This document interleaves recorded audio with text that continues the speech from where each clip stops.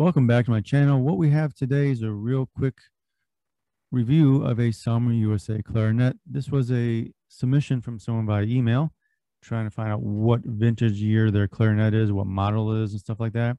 And Selmer USA clarinets are really very recognizable just by the way they're built, really.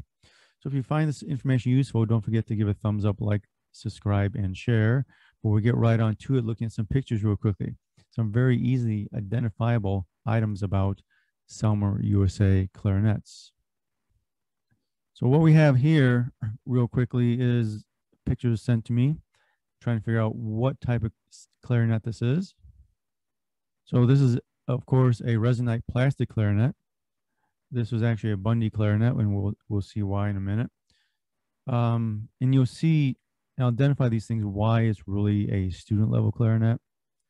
And Selmer USA started making the molded plastic clarinets as a Bundy model back in 1948. I read that on history page on the SelmerCon website, actually.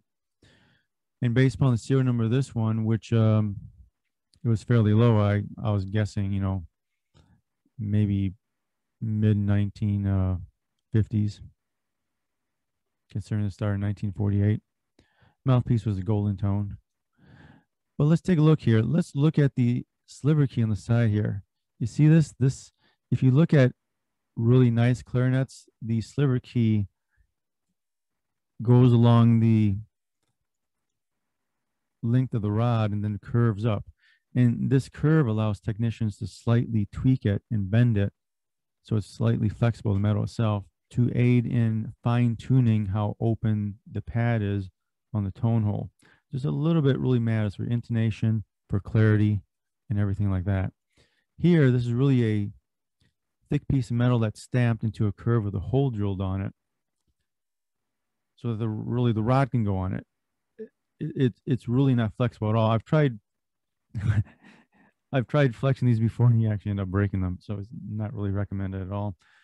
And the only way you adjust this is by how thick the cork is underneath the key itself, or how deep the pad is inset into the cup. But if you also look at the cups real quickly, look at the cups here on the throat key. Look at the cup here, the cup here. The cups are flat.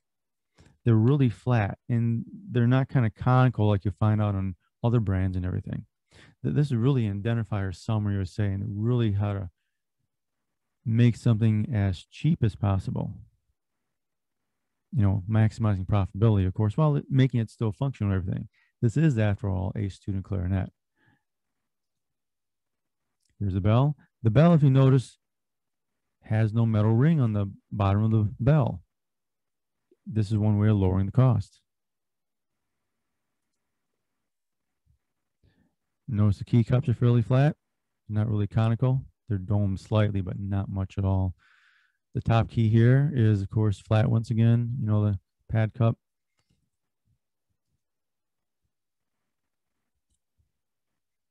The nickel's nice and clean, though, right? Can't complain about that. See how flat the keys are? Flat the pad cups are? I want to get to the lifters here. Where's the lifter picture?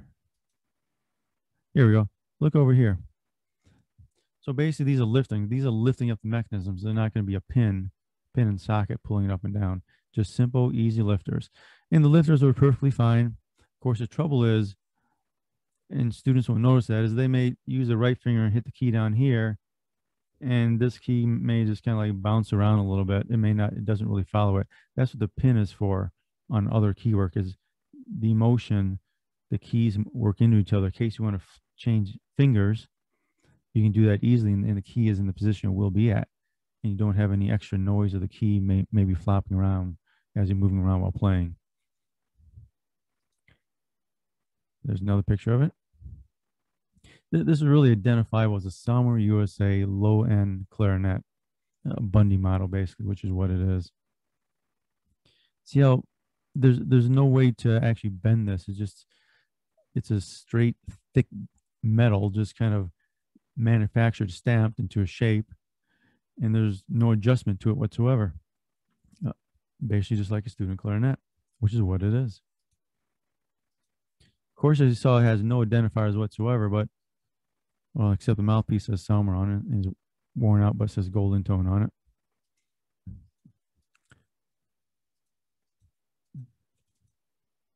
But a Selmer Bundy clarinet, quite obvious to people that would know it. Anyways, that's really all this was about, was seeing how this identified as a Bundy clarinet and what things differentiate better clarinets by using straight gauge metal and it just being bent versus things soldered onto the rods where you can actually tweak it as a technician. So those are things to look for between a student clarinet and a more advanced, intermediate, or professional clarinet. You'll see these little things all over the place, you know, the lifters on the side keys and stuff like that. All these things are identifiers. This makes it easier to manufacture, higher profitability, you know, student clarinet all day long. Anyways, thank you for listening to my ramblings again. Any questions, comments, put them down below. If you found this useful, don't forget to give a thumbs up, like, subscribe, and share. You gotta love the knowledge, gotta love life, gotta love clarinets. We'll see you next time.